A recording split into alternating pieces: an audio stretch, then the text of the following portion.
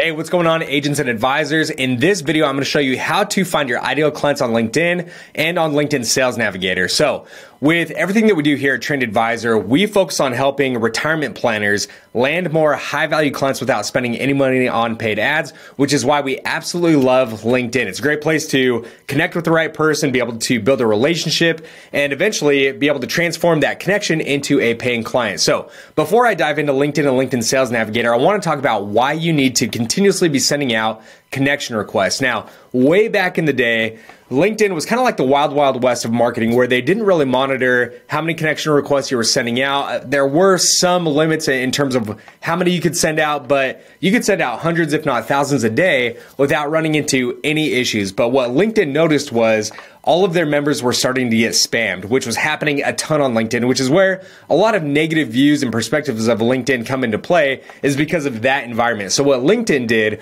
was they came in and they set a hard cap on how many connection requests you could send out in a week. And it was a hard cap of 100. Yes, there were some ways that you could get around that by sending out a connection request via email if you had their email address, but more or less you were stuck right at 100, where if you sent 100 and you tried to send 101, you would get an error message popping up on your screen saying that you were out of connection requests for the week. So going into about 6 to 8 months ago, what LinkedIn did was they slowly started lifting the cap on how many connection requests you could send out. In that environment where there was a hard cap of 100, that was a widely publicized number where you couldn't really get above it. But with the new set of rules that we're playing with, there is still a limit of how many you can send out each week, but that number is going to be more algorithmically based depending on how many connection requests you're sending out, how many connection requests are getting accepted. Are you actually having conversations with these folks? Are you messaging them? Are they messaging you back? Are you posting? Are you actually active on LinkedIn? And with that, LinkedIn will let you send more connection requests. Now, the reason why I highly recommend you send these out on a daily basis is that these connection requests are use it or lose it. They don't transfer from week to week. So let's use round numbers. Right now, on average, we're sending about, for each of our agents and advisors, we're sending out about 180 to 190 connection requests every single week. Now, let's round it up. Let's say it's 200. Those 200 connection requests will not transfer to the next week if you don't use them. So let's say that you're going hard, you're sending out connection requests, you send out 200, you decide to take a break for a week and not send any. Then the next week, you don't have 400 banked up that you can use. You're back at starting at zero, where you have a limit of 200. So I would highly recommend sending these out on a daily basis, because even if you don't know what your strategy is going to look like moving forward in order to transform these connections into paying clients, you want to grow your first degree network as big as possible. So for my account personally, I'm somewhere around 18,500 to 19,000 first degree connections. Now, what I love about that is that these are connections where these are real people. Either I sent them a connection request or they sent me a connection request. A real person had to click accept, right? So I know that I've got 18 to 19,000 real people in my first degree network, where if I go out and I have an offer that I want to push out to my first degree network, now I've got that built-in customer base or built-in prospect list that I can go and present that offer to. So make sure you're sending those out as frequently as possible. Grow that first degree network, please. When we start working with an advisor and they have 1,000 first degree connections or more, I know that by implementing our messaging and funnel strategy, we're going to be able to hit the ground running. We have a lot of low hanging fruit in that first degree network that we're going to be generating leads. We're going to be generating appointments. We're going to be generating clients. So get those out as much as possible. So diving in how to do this on regular LinkedIn. So let's say that I am a financial advisor, I'm a life insurance agent, and I want to work with doctors. So inside of the top left, I'm going to go ahead inside of the search box here. I'm going to go ahead and I'm just going to type in the keyword doctor. Now you'll notice that it pops up people, pops up jobs, products. So over in the top left, I'm going to click on people because I want to go ahead and search out real people. Now with this, I'm generating 2.1 million results, which is awesome, right? But I don't just want to work with any doctor. I want to go out and number one, I want to make sure that I am targeting my second degree connections. Now, first degree connections are people that you are connected with, right? Either you sent them a connection request or they sent you a connection request. Somebody clicked accept. You guys are now connected on LinkedIn. Second degree connections are people that you have connections in common with. Third degree, no connections in common, right? So with the second degree, if you are sending a connection request to somebody in your second degree network, the chances of them accepting that connection request are higher than going out to a third degree connection on LinkedIn. So I'm going to start with that. So I'm going to hit second. I'm going to hit show results. Right now, about 4,800 people, which isn't bad, right? That's a decent number to start with. But let's say that I want to target somebody that's geographically in my area. Now, for our agents and advisors, this is something that we want to do with every single one of them. And the reason for that is, let's say, most of our advisors and agents work virtually, or at least they start the process virtually. But let's say somebody wants to look you in the eye and shake your hand before moving over 5, 6, 7, 8 figures of their hard-earned money to you. I want to make sure that that's something that's going to be easy for you, easy for the prospect. You're not hopping on a plane from California to New York just to have that meeting. So I'm going to go ahead and target in my local area. Now, you can target by state, you can target by city. So I'm just going to type in where I'm at, Gilbert, Arizona. Click on that and we'll see what it comes up with. All right, so we've got about 115 results in Gilbert, Arizona that are my second degree connections. Now, from here, when you go out and start sending connection requests, you're going to go over here on the right-hand side and hit connect. Now, from here, I want to add a note, or I want to add a message inside of my connection request to add a personal or a human element into the equation. Now, with this, don't overthink this. I see a lot of agents and advisors who overthink this step in the process where they're like, man, I've got to go see what school he went to. I got to see what industry he's in. I got to see how long he's been a doctor. I got to see how long. And they include all of that in this giant paragraph of a connection request message where all of that doesn't really matter. All you're looking to do is essentially get this person to digitally shake your hand, right? That's how I like viewing connection requests, where it's a digital handshake between you and a prospect, and you're just trying to get them to shake your hand. So believe it or not, our highest connection request message that is working the best is just saying, hey first name, hi first name, can we connect? Then put your name at the end. That's been working the best for everybody. The reason why I don't like a lot of long paragraphs inside of this message is I don't want to give my prospect a reason to say no. And if I'm sending out a novel, it just gives them more reasons to say no. So keep it nice and simple, conversational, get them to shake your hand. Now, I'm not going to hit send because I want to connect with life insurance agents and financial professionals, but for you, go ahead and hit send, right? So, going back inside of this, remember 115 results, okay? That's going to be an important number. With regular LinkedIn, they don't show you everybody that you're looking for. They're not going to show you all the people. They're not going to show you all of the accounts. Sales Navigator does a couple of things. Number one, it gives you a lot deeper criteria to be able to search out your target audience. Number two is it's going to show you everybody, right? You're paying to use the platform, so they're going to give you a lot more tools. They're going to give you a lot more visibility into who's on the platform. Now, the other thing that's important is that if you have Sales Navigator, LinkedIn is kind of like a pay-to-play platform where if you're using regular LinkedIn versus Sales Navigator, LinkedIn is going to give you a certain limit of connection requests you can send out each week. Sales Navigator is going to increase that amount. They're going to give you more connection requests, more messages, more actions that you can take on the platform. So I'm going to go ahead and I'm going to hit lead filters.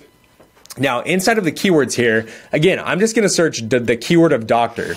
So what this is going to do is it's going to pull up everybody on LinkedIn who has doctor inside of their profile somewhere, right? So you'll notice we got some third degree connections. That's what this little number is right here. We've got some second degree connections, but with this, I've got 9 million results, and I can't remember the number we pulled up before. I think it was like 4.1 million, right?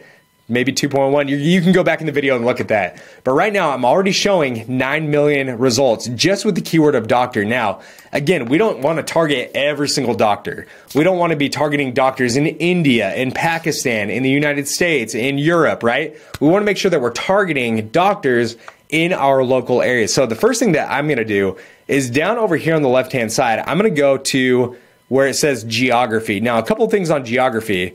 Number one is I can search by, again, you can country, city, state, you name it, right? So just to show you apples to apples comparison with regular LinkedIn, I'm going to type in Gilbert, Arizona. I'm going to hit include. And right now, this is pulling up about 2,000 results inside of Arizona, okay?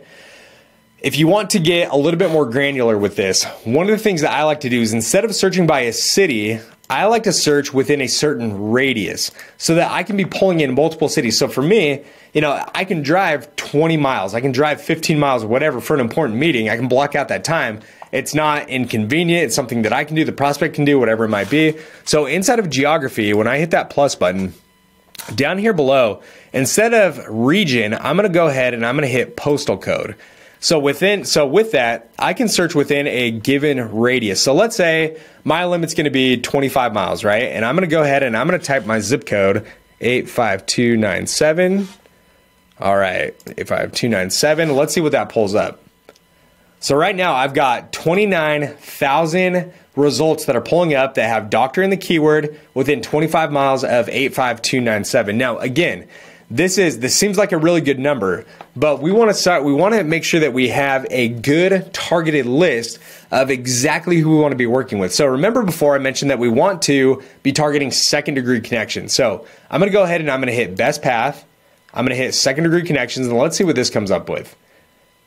All right, so right now I've got 3,500 individuals profiles where somebody has doctor inside of their profile. So one of the things that you'll see is that the keyword doctor is not necessarily going to pull in a medical professional. You've got doctors like you're seeing this right here, Professor Emeritus with the University of New Mexico. Now, this could be your ideal audience. This could not be your ideal audience, but let's say that I want to work with somebody specifically inside of the medical industry. So I'm going to go back down and we have this little function right here, the search criteria of industry. So with this, I'm going to go ahead and I'm just going to start typing in medical, okay? Now I'm going to copy and paste the initial. So I can do medical practices. I'm going to go ahead and I'm going to type in, let's go a little bit deeper. Let's say alternative medicine. And let's say we want to do hospitals, right? So let's see if hospital is one of them. Hospitals and healthcare, there we go.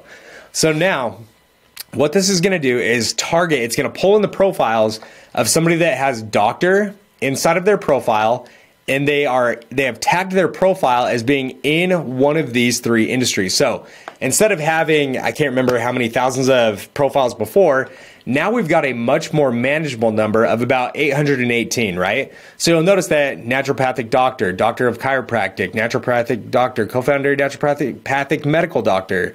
We've got business development manager, and that's one I'd have to look into that and see.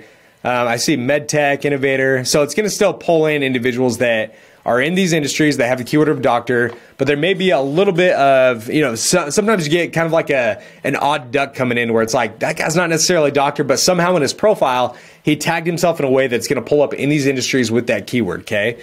Now, as you go out, again, I can't reiterate this enough. You want to be sending out these connection requests on a daily basis. So what you're going to do, same sort of thing. See these three little dots right here? You're going to go ahead, click on the three little dots, hit connect. You can send the invitation. Boom, you're off to the races from there. Now, with this, I would highly recommend utilizing LinkedIn automation for this particular aspect of the marketing, okay? LinkedIn automation is going to do a lot to leverage technology for time. So yes, you can sit in front of your computer and it really wouldn't take that long, right? It's almost a copy and paste message that is going to take you, you can knock these out pretty quickly. But what I love about the automation is that regardless of what you're doing, whether you are working on cases, whether you are meeting with a client, whether you're on the beach with your family, this is going to go out on a daily basis. This is something that's going to be running in the background 24/7, regardless of what else you have on your plate. So instead of doing that manual action where you might get busy, you might get distracted, utilize that technology. Now, from there, once somebody's connected with you, you cannot just go out and just blast a sales message to everybody. And this is something that I'll cover in a separate training. You want to make sure that once somebody's connected with you, you're not just spraying and praying, hey, here's what I do, here's how I can help you, blah, blah, blah. Let's hop on a 15-minute call. If somebody is a busy business owner or a successful professional, they're not going to have time in their day to just hop on a 15-minute virtual meet and greet with somebody if they don't know the purpose of that meeting. So instead of doing what 99% of the LinkedIn marketing gurus out there are telling you to do, instead of just blasting that message and hoping you stumble across somebody that's desperate enough to meet with you, what I like to do instead is position some sort of value-based offer so that you can earn their attention, you can earn their time. You can get them off of LinkedIn and into your funnels, your marketing funnels, your sales funnels, your nurturing sequences, so that you can get that person taking the action that you know that they need to take, which eventually leads to them booking appointments and meetings on your calendar, and then you're off to the races from there. So let me know if this makes sense. Let me know if this helps. Let me know what questions you guys have, and I'll talk to you soon.